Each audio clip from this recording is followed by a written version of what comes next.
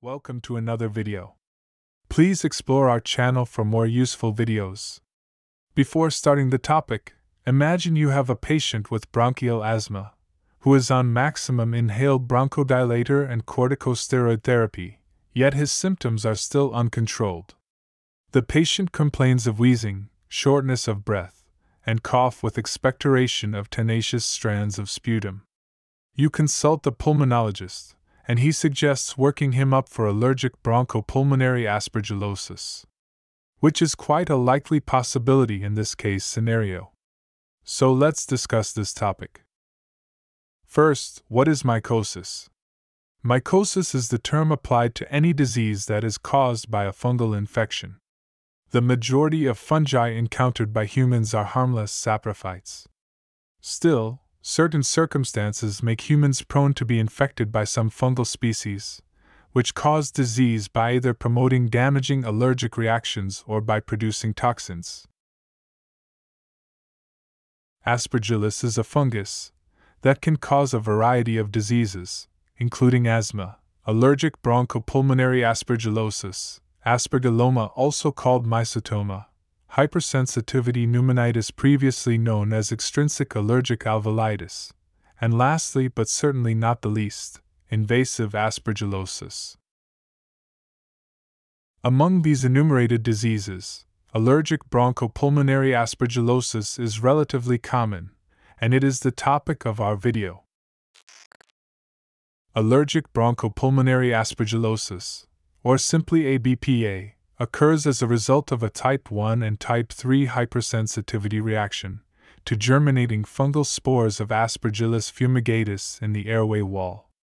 This condition may complicate the course of asthma and cystic fibrosis, and it is also a recognized cause of pulmonary eosinophilia. Various human leukocyte antigens pose an increased and decreased risk of developing the condition, suggesting that genetic susceptibility is important. Coming to the clinical features of the disease. Clinical features depend on the disease stage. Common manifestations during early phases include fever, breathlessness, cough productive of bronchial casts, and worsening of asthmatic symptoms. Initially, there are signs of bronchoconstriction, but with time, permanent bronchiolar wall damage occurs, causing bronchiectasis. When bronchiectasis develops, the symptoms and complications of that disease often overshadow asthma symptoms. So, the symptoms of ABPA include wheezing, cough, sputum, which are essentially plugs of mucus containing fungal hyphae, dyspnea, and recurrent pneumonia.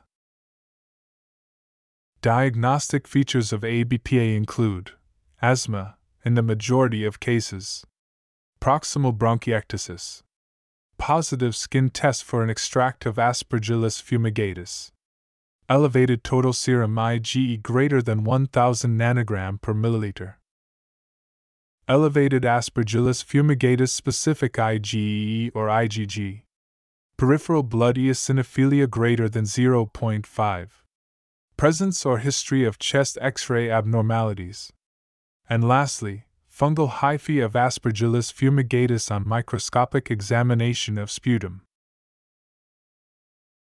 Coming to investigations which can be performed in patients suspected to have ABPA. Complete blood count with differential leukocyte will reveal eosinophilia. Sputum stain and microscopy will show Aspergillus in sputum. Skin test for Aspergillus will be positive.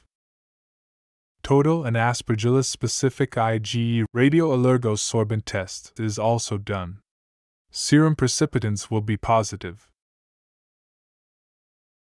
On chest radiograph, transient segmental collapse or consolidation, or bronchiectasis may be noted. A chest X-ray can also be normal. High-resolution CT chest may reveal proximal bronchiectasis in the inner two-thirds of the chest CT field. So, what differentials are to be considered for ABPA? Differential diagnosis include asthma, bronchiectasis due to another disease, invasive aspergillosis, Churg-Strauss syndrome, and chronic obstructive pulmonary disease. Coming to the complications of ABPA. These include hemoptysis, severe bronchiectasis, pulmonary fibrosis, and atelectasis due to bronchial obstruction caused by mucus plugs. What is the treatment of this condition? ABPA is generally considered an indication for regular therapy with low-dose oral glucocorticoids to suppress the immunopathological responses and prevent progressive tissue damage. Exacerbations, particularly when associated with new chest X-ray changes, should be treated promptly with prednisolone in a dose of 40 to 60 mg daily, and chest physiotherapy. In some patients, itraconazole in a dose of 400 mg per day facilitates a reduction in oral glucocorticoids. A 4-month trial is usually recommended to assess its efficacy. Bronchodilators are also used, as for asthma. The use of specific anti-IgE monoclonal antibodies is under consideration. Bronchoscopy should be performed in patients with persistent lobar collapse to remove impacted mucus and ensure prompt reinflation.